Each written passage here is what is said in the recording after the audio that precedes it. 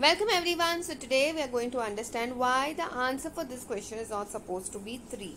Okay, so here what people think this 2 divided by 2 is 1 divided by 1 by 3, then the answer is just 3. No, that's not how these things are supposed to be done. Please understand, this entire number over here is a mixed fraction. So whenever you have a mixed fraction involved, it's important to convert this mixed fraction into a improper fraction. Now how do I do it?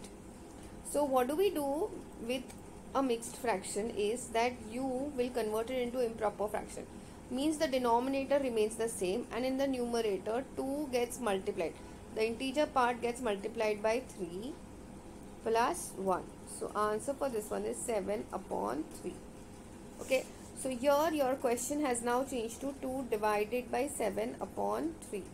Now whenever there is a fraction involved in division, you will follow the acronym of KCF, where K stands for keeping the first number as it is, C stands for changing the division sign to multiplication, F stands for flipping or taking reciprocal of 7 upon 3, which is 3 upon 7.